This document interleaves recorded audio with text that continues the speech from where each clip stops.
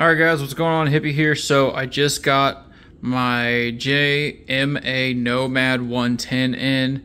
This is going to be my my key duplicator for the trunk, for the car, when I'm running around. And this is just me giving it a test. I've got a key that I actually need to make a copy of anyways, so it gives me a chance to give this thing a test run. I already did my checks to make sure everything was going to line up right. So I'm going to throw the keys in this thing real quick, make sure that they line up. All right, so keys are in. Check the shoulder. Shoulders are good. And all right, wish me luck. There we go. That was kind of nerve-wracking.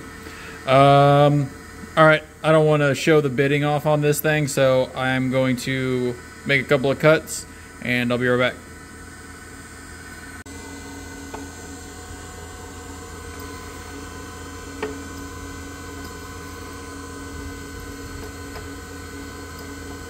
Cleaning it up as best as I can.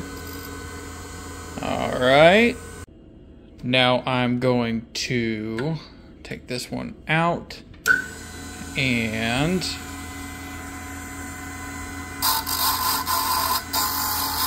deburr it. All right. And now, time to go give it a test. All right, and here's the test. All right, I'd say that's a pretty successful copy.